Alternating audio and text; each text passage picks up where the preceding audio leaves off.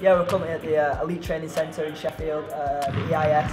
It's the perfect facilities for us at the minute. We're looked after so well. The EIS doctors, physios, S&C guys. I've spent a lot of time, I'm not sure how many years exactly, coming through the Lord Taverners programme and the Junior League and regional championships, and it was just one of the fondest memories of my basketball career so far.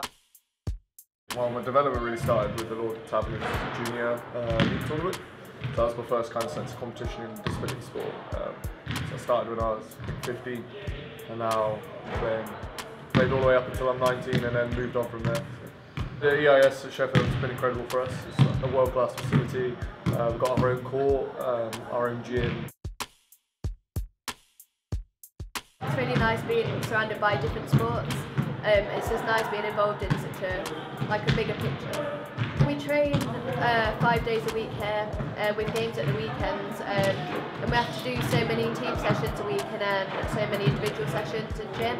So it's quite a range of training throughout the week. When I first started, I was always involved in Lord Taverners, the Junior National Championships. It's such a big event, and I remember Lord Taverners got me my first chair that was made for me. It was a great way to get started.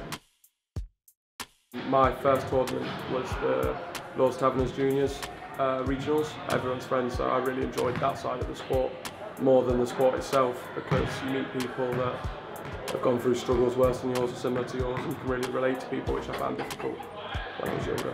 The Lord Taverners charity involvement has been massive for the sport. They've put in a lot of money. It's very expensive to run all the regional tournaments that they do. Lord's Taverners has been huge, not just for myself, but for a bunch of our juniors coming through the programme even still right now. Look at how well they're doing, just won the Junior World Championships for the first time, and without the support and from you guys, like that wouldn't 100% would not be possible.